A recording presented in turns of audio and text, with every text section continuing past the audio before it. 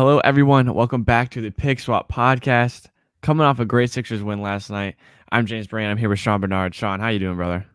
Yeah, I think I'm a little embarrassed to admit how hyped up I am after that win last night. I definitely went in with the mindset of kind of like the season starts once James Harden's here. Didn't have any real expectations for that game, and my low bar was well jumped over. So awesome win. Joel Embiid refuses to have two bad games in a row. The Sixers showed up for sure last night. George Niang, the Giannis stopper, and the East runs through Philly. So I could not be happier. Yeah, man, they move up to third, tied Mhm. third in the East now, going into the All-Star break, which is, I don't know, I think it's better than a lot of us expected, especially now still without a second star having Mhm. played. But before we get into all that, we're going to talk again about our sponsorship with BetUS. BetUS is a leading online sportsbook and casino on the market. They have been in the industry for 25 years and currently expanding, which we're super excited to be a part of. Make sure you log on to BetUS and feel a little bit more involved in our game using our promo code PICKSWAP as a first-time depositor to use cash on some great opportunities. The Sixers were 6.5-point dogs last night. Yeah. Dogs last night, and they come out with a win, a 3-point victory. It looked bad at times down the stretch. I was a little bit worried in that late game. I don't know what the hell was going on. We can get into that. I mean, Embiid, 42, what was it, 42 and 14? Yeah, 12? 42, 14, and 5. Jesus. So, Yeah. like, a toe-to-toe with Giannis. Giannis, the Mr. Defensive Player of the Year. I've really backed off of my slander of Giannis Antetokounmpo, but when you sit there and you watch Bobby Portis get rotisserie cooked for an entire 40 minutes between Serge Ibaka and Bobby Portis, and you're the Defensive Player of the Year, and you won't man up and take Joel Embiid on any defensive possessions. I think it was only like 3 in the entire fourth quarter where Giannis was actually lined up and was taking Joel Embiid on Mhm. defensively. So I loved what I saw, and I think that MVP conversation gets that's one of the ones where one of those games you look at and you say, okay, that was MVP versus MVP. One guy had a full strength team basically. Mhm. I guess they had a couple guys out. They had Grayson Allen and a couple other guys, Yeah. but the Sixers don't have anybody really right now. And Embiid goes out there, carries that team. So how are you just feeling about Embiid, the MVP conversation, and his matchup with Giannis after last night? Very, very good about everything. I mean, his odds keep shortening and shortening for MVP, which is awesome to look at. And I mean, last night, what like you said, was kind of a one of those games where it's kind of like a notch on the resume as well. And there was a lot he did getting to the free throw line. He ended 11 for 14 from the line. He baited a little more than I would like to see at times going down the stretch there, but that is part of Embiid's game. And he, Yeah. he did have the one back down on Bobby Portis, that kind of a post fader that was a big bucket to put him on top, and I think that put him up 4 at that point. And I will hop on the Giannis slander a little bit as far as as a player, you can't hate how good he is in the open court. He's Yeah. one of probably the best in the NBA, but he is a fraud defensive player of the year candidate in terms of who he actually guarded. There were possessions last night where he was matched up with Matisse Thybulle, and it's like, dude, if you think of yourself as like a legitimate top tier defender, like you just can't. You just have to have the stones to Yeah. step up and guard a little more. And even like if it's like a Tobias Harris matchup or something that at least like I can feel a little better about if I'm a Giannis, looking at it from a Giannis point of view. So that's always frustrated me about him. In the playoffs, I think it has to happen that it has to be Giannis and Embiid guarding each other. I think in a 7-game series that we have to see that for quite like a lengthy stretch, at least for good portions of the game. And I'm very excited by the addition of James Harden. When we think about like this team as a whole, and I was talking about this last night with a bunch of people, like Giannis and Embiid are very much in that top tier level of stars. I think Harden is like worlds better than Middleton or Holiday, and that right there, like that top heavy advantage toward the Sixer, gives me huge hope. And that's for just about every team that we're talking about matching up with. A few exceptions. There's very deep teams, but there's a lot of fun playoff matchups that could happen. So I'm getting very excited for postseason. Yeah, 7-game series between the Sixers and Bucks would be very, very entertaining no matter who you root for. There's a couple things like last night. I mean, Giannis, Giannis, he he was totally super quiet throughout the game. The fourth quarter is really where he started to take over offensively. And there's things that he does that you just can't stop. Here's Yeah. what I will say again.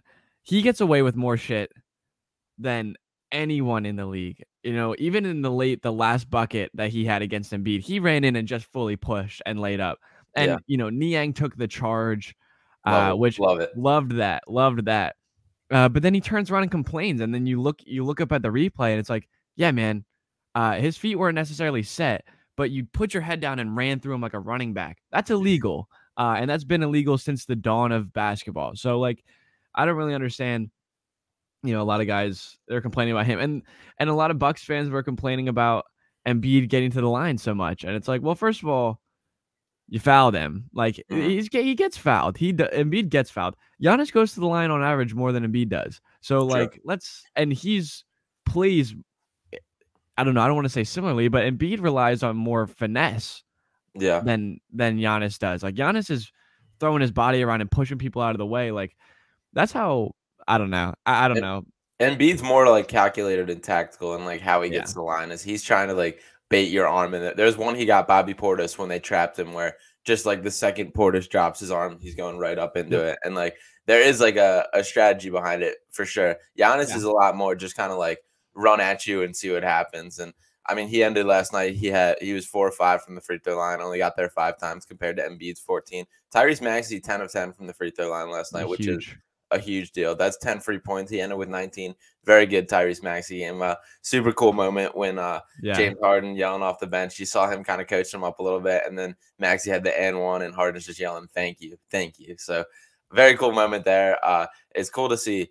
I mean, first off, the red carpet has been laid out for James Harden here. Everybody is so ready for him to just take this opportunity and run with it, especially Philly media wise. The red carpet, everything is set up perfectly for him to just come in here. Everybody's making the biggest deal out of the littlest things he does, which I love. It's awesome the love that's been given his way already. So I'm very excited to see this guy fully take the court next to everybody.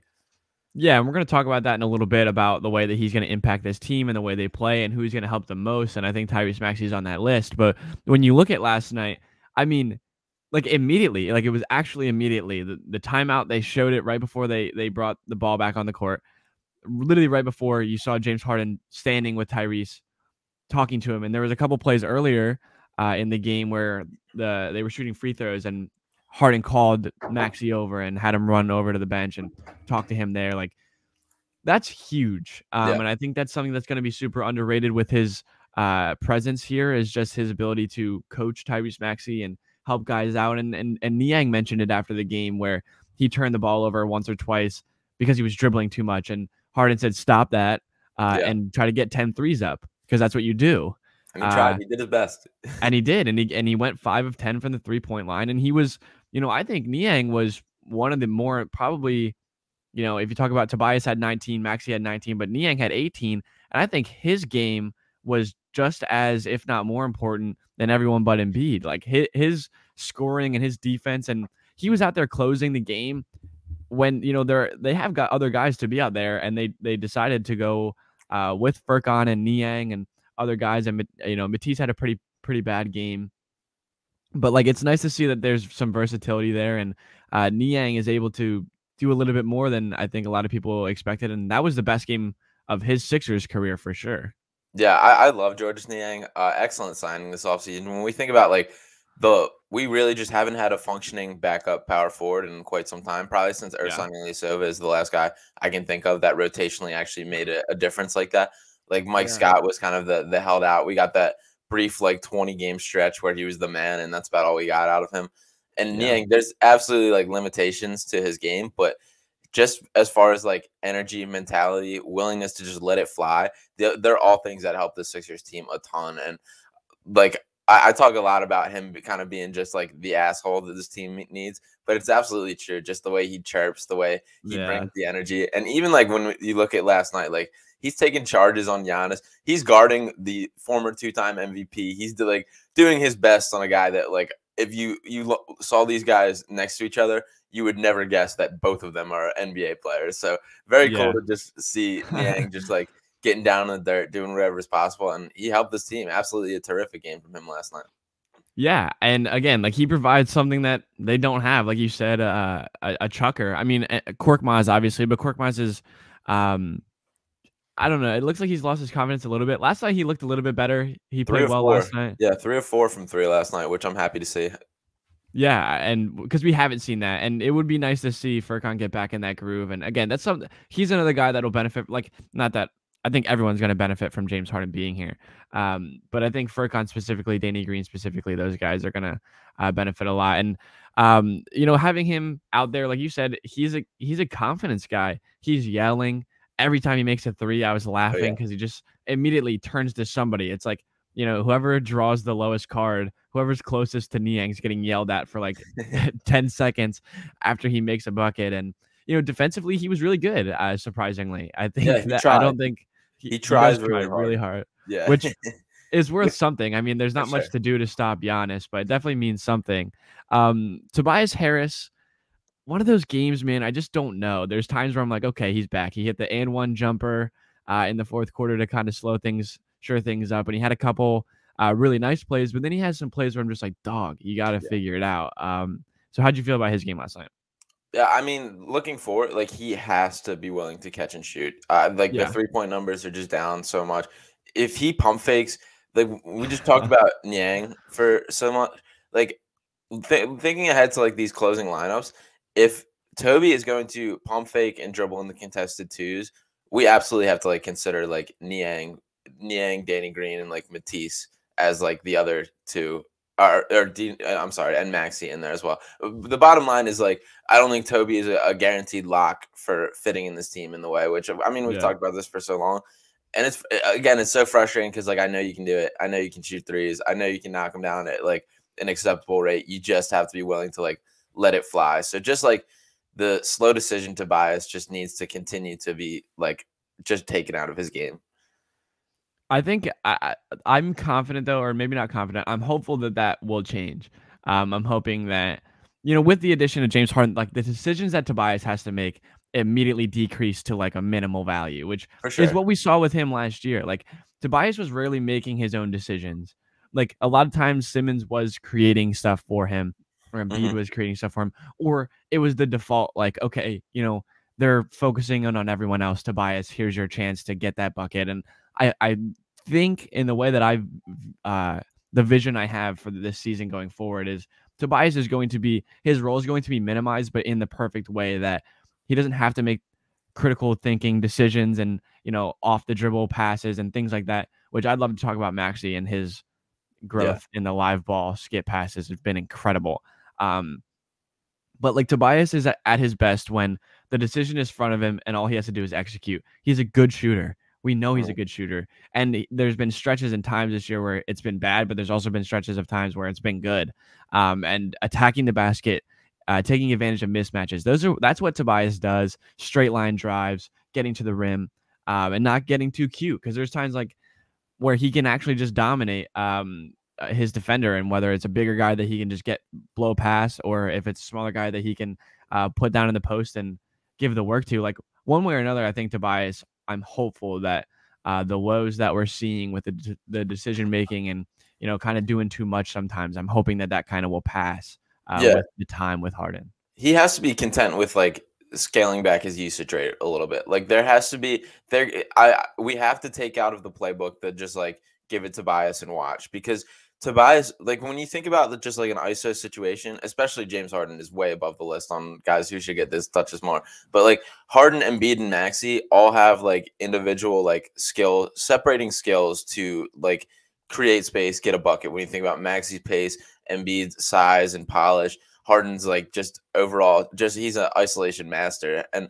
Tobias just doesn't have like a distinguishing skill that like sets him apart from it. Like he's not especially fast. He's not especially strong. He's not especially long. He's just a very like well-rounded overall solid player, but there's not like an area where like we can capitalize. And there's certain matchups where like he'll have the size or there'll be, but it's so often that like his ISO get a bucket is him like attempting to post up, not getting anywhere, and then settling for like a fadeaway contested two. And it's just like that's not how we run an effective offense, and that just can't be happening. And the three he's up to shooting 34.5% from three on the year. That number was down pretty decent bit earlier in the season, but he's still 3.4 attempts. Like Maxey's attempting more threes per game now.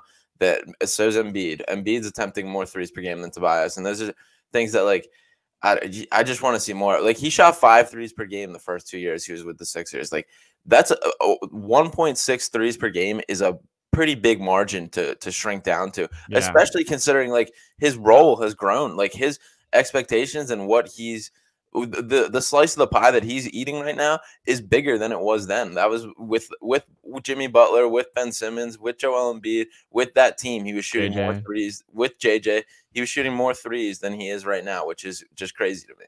Yeah, and I mean, you even think last year, like, same there's thing. 3-point shooters everywhere, and he still was able to get shots up. Yeah, I mean, again, what I'm praying happens really is basically allowing James Harden to, and I guess we can move right into that because we might as well at this point because one of the questions we wanted to talk about today, was whether who is James Harden going to help the most, and I mean, like I said earlier, I think it's going to be a pretty long list of guys that he's going to help, and sure. I think personally, on a long-term standpoint, I think for a guy's career and what he's going to do for his career, I think it's very easily Maxey. Yeah. And the impact that these years with James Harden is going to have on Tyrese Maxey and the rest of his career, it's scary, the thought of what he may become with that type of mentorship from a guy like James Harden. So long-term wise, I think it's James Harden. Right now, though, I think it actually this season it might be Tobias. The way that I look at it. I don't know. How do you feel? Yeah, I also think the like responsibility taken off Tobias will help him a great deal. Just the pressure and not being looked at as like the number 2, I think will go a long way. I'm gonna give, again, like you said, it's a lengthy list. There's just about every guy on this roster he helps to some extent, but I'm tossing it to Danny Green for the guy that I think is gonna benefit the most for this season. I mean, Danny Green is a guy that just lives for catching and shooting corner threes, and he's missed Ben just as much as anybody as far as just being set up with those kind of things. I think Harden's a higher IQ passer than Ben Simmons straight up, and I'm like, this is a guy who's leading the NBA in assists per game right now, over 10 a game. I think there's going to be a lot of like passes where guys are like surprised to find the ball in their hand, ready to shoot it, and I think Danny Green's going to be the biggest beneficiary of that. I also sneaky Charles Bassey is one for me. I think the pick and roll. I think Bassey gets a shot with the second unit just based on he's the type of big man that Harden has played with pretty much throughout his whole career in terms of lob threat, athletic, pick and roll, guy who has the frame to be it, like in the same way that he did with like Clint Capella out in Houston for so long. Just a guy that can pick, roll, Harden can throw it up for him. I think Bassey is going to get a chance, and I think it's going to look pretty good. Yeah, I mean, I hope so. Talking about going back to Danny Green, I think I really agree with that as well. A guy that makes his money off of catching and shooting, and there just hasn't been as many opportunities this season because of the fact that they don't have Ben, or they don't have a true point guard, or a guy that really their job is to facilitate. As well as Maxey has played at the point guard position, we all know that he's not fully a point guard right now, and hit more if his job is to get to the rim. More of his job is to score and create opportunities for himself, and in turn that creates opportunities for other people. But James Harden is getting 10 assists a game. Like he's dropping 10 dimes on a nightly basis this season so far. And like he was playing for a majority of the season with guys that, his second best player at times was DeAndre Bembry, who just got waived and then re-signed. Like that's the level that we're playing at right now. So I think Danny Green, obviously Niang, we talk about basically all the shooters, Furkan, Matisse Thybulle as a cutter, I think is going to benefit from a guy that can hit him consistently like that. I don't know. I mean, Joel, obviously, I think. Yeah, Joel, to find Joel on like early sets or deep post ups, or like having that sort of entry pass is going to be awesome. Like Joel's going to love that too. There's so many times, and I mentioned this last night, I was watching with my roommate, like there's so many times where 8 or 10 seconds goes off the shot clock where it's just Embiid's in the post fighting for position, and then like two guards are passing it from like the short wing to like the top of the key and back, trying to see which way will help like get him the ball the easiest way. Like, and there's just time running off the clock, and it's like I know that Embiid needs the ball right there, and I know that he needs to get in the post. But having a guy like James Harden who is just, if he's just like, nah, like it's not gonna happen, I'll just take my guy one-on-one, like that's a guy we have now. Or if he's like, okay, I'm clever enough to get him the ball in a in a place that he can more easily score from that position. I think Joel is going to benefit a lot from that. Kind of like what you said. I think, and in pick and rolls, like I know Embiid's not a real great, Roller. notorious roller, but he can, and he's Mhm. smart, and he knows how to find spots. And he might not be a lob threat, but we've seen him go up and get it. So I think that there's going to be some surprising, plays with the two of them. And Mhm. just briefly before we move on, I'm not sure. I listened to the Rights to Ricky Sanchez podcast with Daryl Morey. Did you get a chance to I listen to did, that? yeah, I So did. they talked about the buyout, Uh-huh. which really enjoyable podcast. I'm not a fan of Spike Eskin. Not normally a fan. I actually have. I don't even know if you can see right there the Rights to Ricky Sanchez above me. I went to see a live show, but before I didn't like the Eskins. It was a little bit more naive back in the day. But Maury was on there for like an hour. It was Yeah. awesome to listen to him talk about everything. But he said, we have a buyout guy it's happening. We just haven't been able to announce it yet. So do you have an idea of who that may be?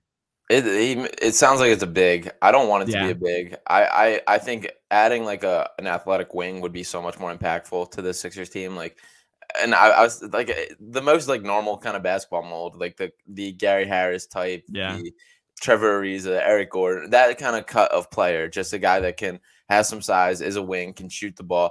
But that's a Sean Bernard opinion, not a Sixers opinion. It sounds like that the Sixers are very interested in adding a big man to have a fourth backup for their best player, I guess. So I understand like the Joelis meaning minutes and how important it is, but I also Paul Millsap looks very playable to me. He looks like a guy that like I'm not scared to throw in for a couple minutes. I've been impressed with what I've seen from him, and obviously it's been very limited minutes so far, but he looks like a guy that has a little bit left in the tank.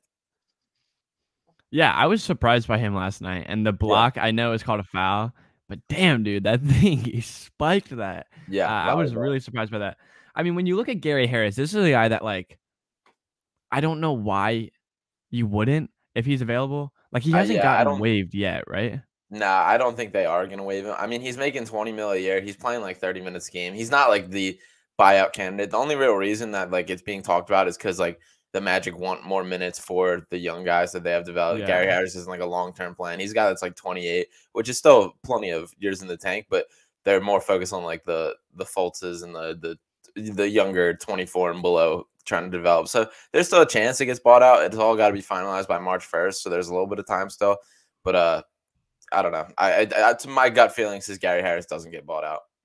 Yeah. I mean, you think about it, he's averaging right now 11 points per game, a couple rebounds. Like, not great, not awesome, but 85% from the line, 51% from the field, and 38% from three on 5 attempts. Like, that's a guy you want on the floor. Yeah. Good defender, athletic. Like, if he's available, I don't know why you don't go get him.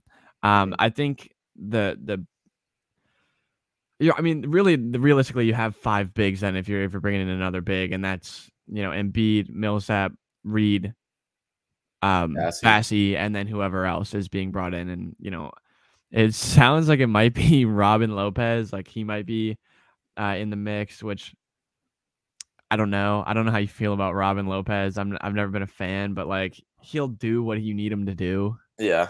That hook shot, that I won't forget about that hook shot from last year's playoffs and how he hits that at about like a 99% field goal percentage from my memory. Somehow. So that hook shot better fall in Philly. I do remember that. I mean, none of these guys like move my meter as far as like, changing the title odds. I feel like I do really do strongly believe like a wing would be more impactful to this roster. But I, I also have I think I have more faith in just the collection of Bassey, Reed, and Millsap than I think the Sixers are showing. But I don't know. We'll see who it is. I'm sure it'll be some sort of veteran presence, some Doc Rivers type of guy who he trusts for 10 minutes game or whatever. So can't hurt. Gotta love a Doc Rivers guy, right? Yeah. He's a dumbass. I hate to say it, but like, it just bothers me sometimes. But to move forward here, we had a little list of things you want to talk about. So to go into that, and then before we go, I want to talk about talking about that podcast with Maury, him talking about um the trade that almost happened, The the Bradley Beal. other trade. Do you Mhm. think it was Well, Brad? he did not say who. My takeaway was that it was Bradley Beal. Yes. I thought it was Tyrese Halliburton. Mm. Okay. I think it's either one of those two guys. Like Yeah, that was well, him. I thought it was one of the two. the line he said about the player getting hurt shortly before the deadline is what made me Oh, think it was he said you. hurt. Yeah, I Okay. think so. I believe he did. I thought he said that he couldn't disclose what happened like the 4 or 5 days before the deadline. Otherwise, like it would give away who it was. So like to me, that was like, oh, like Halliburton. Mhm. the Kings were like, okay, we're moving on. We're gonna go, do a different deal.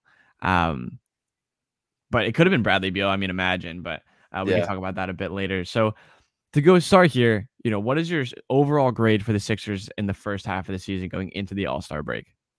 I'll go at A minus. I honestly, this to me, the expectations for the season they've for sure exceeded. I mean, now we're heading into the All Star break with a record 35-23, 2.5 games out of first, sitting at third place in the East. That's all a lot better than I would have expected given the circumstances. Given that Joel Embiid has played without a co-star, without a true second best player this entire season, and I mean to kind of just will this team in the spot we're at. We're right in the mix for the East, right amongst all the contenders, and a strong ending to the season. Like ending first in the East is not out of the question by any means. 2.5 games really is not that much. It's a super tight race, and I'm. This is largely a tribute to Joel for just kind of carrying this team and like willing this team into the spot they're in. But I've been very impressed with how the team has looked overall. Yeah, I think I'm going to agree there. I was going to go B plus A minus range. Hmm. When you think about what we talked about, and for a while, even through the meat of the season so far, we had talked about them being a middle of the road team the whole time, and we were thinking they're going to be anywhere between like the 3 and 7 seed in the East, and that's still possible. Let's not get ahead of ourselves too much, but Yeah. the situation that they've put themselves in and the way that they've been playing, they've given themselves a chance, and I think that's all we can really ask for at this point. And maybe we're a little I don't know. I think last night really helped. I think if you asked me on Wednesday, I would have been like, yeah, they're there, but well, we're gonna see. Hmm. But last night, beating that team Big win. without Yeah. James Harden, without anyone else, they can compete. They really can, and they're only going to get better. And it's not like it's not like incrementally better. They're getting Hmm. like exponentially better. Like they're adding a Hall of Fame player to their roster. They're adding like a bona fide top 12 player in the league to their roster next time they play basketball. So in my eyes, they're only going to get better. And the way that they've been able to hold themselves above water and not just be around, but compete at a high level makes me give them, and I would say an A minus is I think a good place to sit on. So Yeah. to talk about the roster specifically, who's your biggest surprise so far this year? I'm torn. I think I'm still giving this to Joel. Just frankly, I think last year, at the end of last year, one of my biggest disappointments is I was like, we don't know if we're getting that Joel again. Like that generally might have been it. That might have been his ceiling. That might be the best basketball he ever plays in his life. And I'm so happy I was wrong about that because he's gotten Yeah. better in just about every category this year. And I mean, the leader for MVP, averaging 32.9 minutes per game, 29.6 points, 4.5 assists, 11.2 rebounds, shooting 36.9% from three.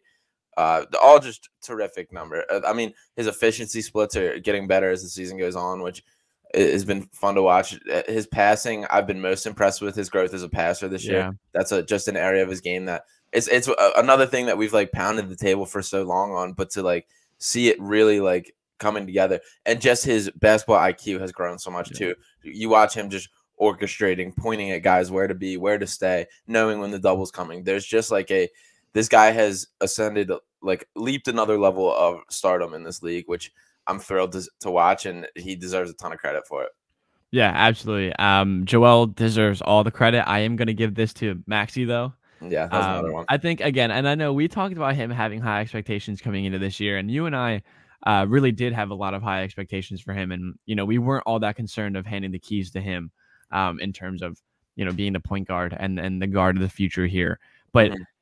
the things that he's shown in a similar way to Embiid, where it's like, okay, we had a really good foundation last year, and he had games where he wasn't playing last year. Like he had games where he was just on the bench and he was playing, in the playoffs. He was just there. Like I know that it's Doc doesn't normally trust the young guys, and it is what it is, and whatever. But he came into this year and as a fully developed player, basically, like he came in playing like I don't have his stats up on me right now, but if you're looking at them, like compared to last year and the minutes and his production levels going up and shooting 40% from three, and what I mentioned earlier on, um, the passing from him Mhm. and the growth, seeing the game and understanding the game as a point guard, um, picking his spots. You talk about the stretch of games where Joel wasn't around because of COVID, and the way that he took over in that stretch. Like, I think that obviously we expected a lot from him, but the expectations were actually lower than what he's been able to produce. And again, I think with the addition of James Harden, there's going to be a lot more for him to come, and I can't wait to see what he does Yeah. with a guard next to him like that. Yeah, and his per 36 numbers are just about the same as last year, which is like a super good indicator as far as like this is consistent, this is legitimate. And it does not always happen for guys that like are bench players playing limited minutes. Like it basically shows that he made the leap in minutes and the stats came with him, which is super cool and a testament to like that is it's here to stay. Like that's a very good sign in terms of that these are legitimate numbers. And I mean we're seeing it. Like the eye test matches the stats when you look at it. It's just like this guy and just such a fun player to watch too. Just like the way he goes about his business, the pace that he has, the everything. He's a joy to watch play basketball. So thrilled to have Maxey and very excited to see what he looks like alongside Harden as well. Yeah, and I think like he's one of those players that like when there was a play last night where they passed it ahead to him a little bit, like right above the opposite 3-point line, and he just took off Yeah, he just and hits the flew up the jets. floor. And it's Mhm. like I can't believe that that's a real person like running. Like, it looks like Mhm. it's sped up, and he just like you said. We've talked about this. Like you've said, he has that level of skill. Like, it's an actual skill. His speed and the way he gets up and down the floor, and you know finishing around the rim is something that he's gotten so much better at, and he's so creative. And I don't know. We could talk about Maxey. We could do a whole podcast about why we love Tyrese Maxey. And Maury did mention, not to keep going back to that podcast, but he was like, yeah, he was untouchable. And he's like the ceiling of him is, he has all these metrics that he talks about of Mhm. how to forecast what a player might be, and he was like, he's basically guaranteed to be like an above average starter in the NBA already. Like, and he's 21 in year two. Like, Yeah. the metrics guarantee that essentially. And he's a good chance to be an all-star in the future. Like, this is what we have in store. Like, we have a guy that not only is, showing statistically that he's there, but from a human standpoint, all accounts, just a great kid. So Mhm. to move in an opposite direction, the biggest disappointment of the year. And I think I know who you're gonna say. Yeah, I think I'm gonna go with Furkan for my answer here. Okay. I I mean I think we're both pretty well known Team Furkan guys. It's Yeah. been disappointing this year. Just I mean his 3-point percentage 29.8%. Just can't be having that. You can't be having that if you're Furk. He's down to 4.5 attempts per game from three, which I think there's been signs of for the first time ever in my memory of him being a little bit gun shy in ways and. I don't want to see that with Ferk. I never want to see Ferk losing his confidence. I will give him a shout out in the fact that his role's changed a great deal and he's done way more putting it on the floor. Point guard Ferk creating it a little bit. So he certainly has still helped this team in aspects and been a serviceable player. He's also a guy that I do have hope will bounce back as the season goes, as Harden's here, as he'll have shots created, and I do think he's due for like a hot streak to round that number back up a little bit, but. I have been disappointed for what I've seen out of Ferk so far this year. Yeah, I was gonna agree. I was gonna say the same thing. I wanted to say Danny Green, but I feel like the lack of production in Danny Green was kind of expected without Yeah. a facilitator on the floor. Like, he doesn't make it himself. He's But also been in and out hurt a decent bit too, which true. is hard. Yeah, Mhm. and Danny Green he pisses me off sometimes. Like, just like just the way that he is. He had a mid range shot last night. Like, this is like Yeah. dribbled in and pulled up, and I was like, what? But anyway, I am gonna go with Furkan here. And I'm disappointed that he's not playing well. I'm disappointed in Furkan. Like, I want the world for Furkan. He's like one of my favorite Sixers ever. Like, he's one of those guys that just I have immense love for like whatever reason. And maybe it's the accent and the broken English I just think is funny, and he's an enjoyable guy. But when he plays well, he's a legit like threat. He's a Yeah. legit player. And there's times last night, there was a couple plays last night where he catches on the screen and roll and he gets downhill, and he's actually gotten much better at that. Yeah, It's for just sure. disappointing that the 3-point shot hasn't carried over with it, because if he was able to be doing that, I don't know, he shot upper 30s last year in percentage. Like, if he was able to continue to do that And like you said, I think, the shot didn't go away. It just he just had a rough stretch, and that happens to guys.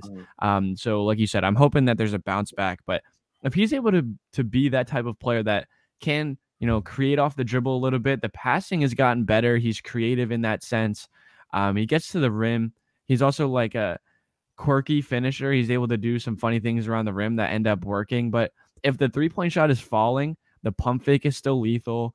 He hit one after that last night, which we talked about Yeah, how he never missed those. We saw him miss a bunch of those, which was disappointing. But last night we heartbreaking. saw heartbreaking. It really is. But we saw him get back on track last night, and hoping that's a good, push into this All-Star break so he can come back and be a competitive player again. Mhm. So the biggest hope for the second half improvement, what are you thinking on that? I'm sneaky giving this to Shake Milton. I think Shake has Oh pretty much yeah. been a non-factor on this team this year. He's also been hurt for a great deal. Only played 31 games total this year. As much as Harden and Maxey will dominate the point guard minutes and the on-ball minutes, I still think there's Shake will rotate in and get some time. He's looked better as a passer since he's come back. And I've paid pretty close attention to that. Like, he seems consciously like trying to include guys, finding guys more.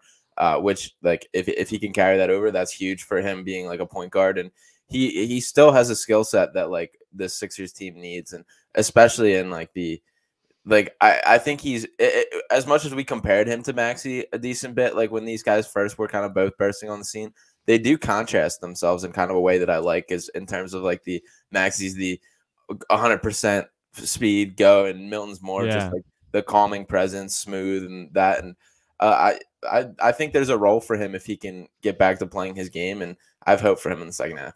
You forget about Shake sometimes. Yeah, you do. I feel like we've forgotten about Shake a lot. And, we've kind of gone on this roller coaster with him, going from like he's a non-factor to he might be God Yeah, to okay, he's kind of just in the middle, and to the league hasn't caught up to Shake Milton yet, which is kind of our tagline at this point.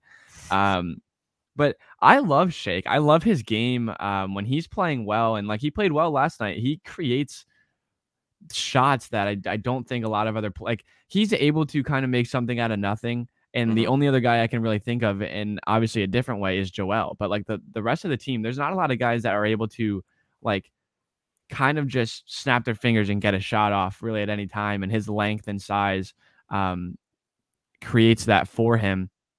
And I like yeah, that pick for and maybe like with Maxey being in that lineup, and, if he's able to stay healthy in this next like stretch of the year, like maybe that could be, Shake time in that second unit. And I don't mind that yeah, if no, he's able to kind of get, play consistently, if he's improving as a passer like we've seen, that could be, a really good little role for him. And again, definitely. like you said, he's smooth and he's nice. Like he's one of those guys that like you almost don't want to look at the stats, and when he has good games, you're just like, he's nice. Like he looks good.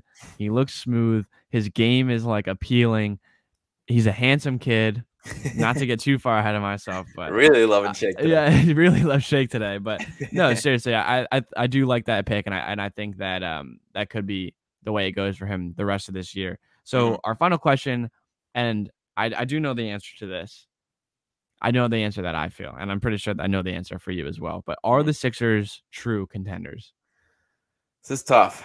I Last night is absolutely firm in my mind as I think about this. The wing depth is what concerns me more than anything. I look at the collection of Matisse, Danny Green, Isaiah Joe, Furkan, even George Niang. There's all guys who have their own quirks, and I struggle thinking about the matchups. But even like George Niang cannot guard Giannis in the 7-game series.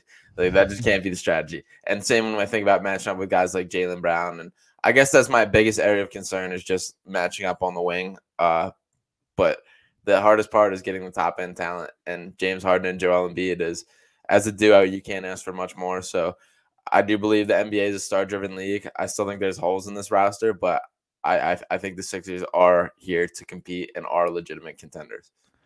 I believe that as well. And you talk about every team has a hole in their roster somewhere. Maybe not the Mhm. Suns.